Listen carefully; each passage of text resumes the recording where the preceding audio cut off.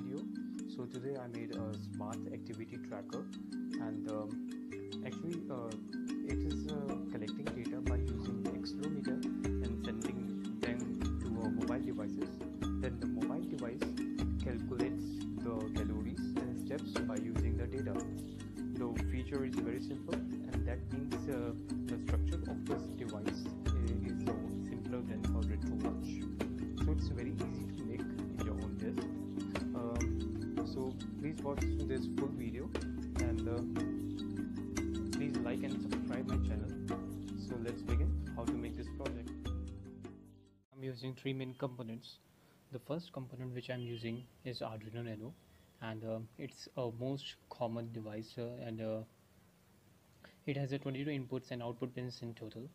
14 of these pins are digital pins, and Arduino Nano has 8 analog pins. And it comes up with a crystal oscillator of 16 megahertz, and its operating voltage varies from 5 volt to 12 volts. And SDA SCL pins are analog pin A4 and 5. And it also comes with a mini USB pin, which is used to upload the code, and just to simply insert it and connect it with your PC USB or with OTG, through which you can upload your code. And here is the most popular device, which is a HC-05 Bluetooth module, and you can also use a HC-06 main module, and its operating voltage is 3.3 volt to 5 volts. And in this project I'm using only 4 pins: RX, TX, ground, and 5 volts. And it's more convenient, and it is basically used for connecting with your Android devices. And here is accelerometer, which is I'm using the MPU-6050, which is the perfect combination of accelerometer and gyroscope sensor module. If you have other accelerometer sensor, you can replace it with yours in the case of some source code must be modified. And in this project I'm using only 4 pins. First is VCC, ground, SCL, SDA to send your data, and the rest of pins are not required in this project. And I'm using a male-to-male jumper wires for connections, and to avoid soldering I'm using breadboard. So let's start.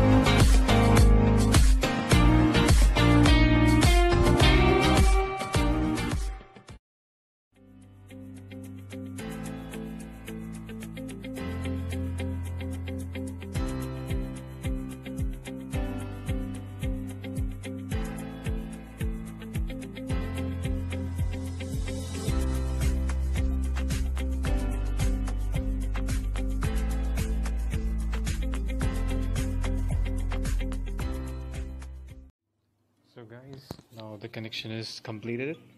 Now it's time to upload the code. But always remember, before you upload the code, you must remove the RX and TX pin of HC-05 before uploading the code. Now connect the USB with your PC to upload the code. So here is the code, and you must remember that before uploading the code, you must add the libraries of wire.h and the mac.h, and you can download it from the GitHub. It's completing. Now its uploading has been done. Just remove it. Now reinsert the RX and PX pin of HC05 after you upload the code. Now for a power source, I'm using a power bank. You can also use a lithium polymer battery. So just connect it.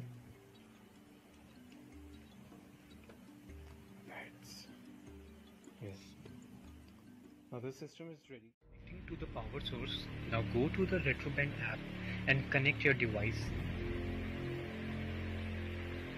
After connecting the device, when your device gets connected, as you can see the two parameters, first calorie and the another one watts.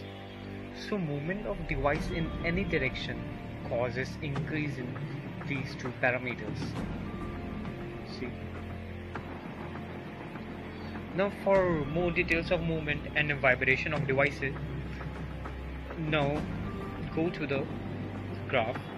As you can see, there are three lines, RGB, red one donates x-axis, green one donates y-axis, and the blue one donates x-axis. Any movement of device in any axis causes the graph, plot the graph accordingly, and it has many applications like in smartwatches or smart activity tracker. So guys, if you like my video and my idea, please like it.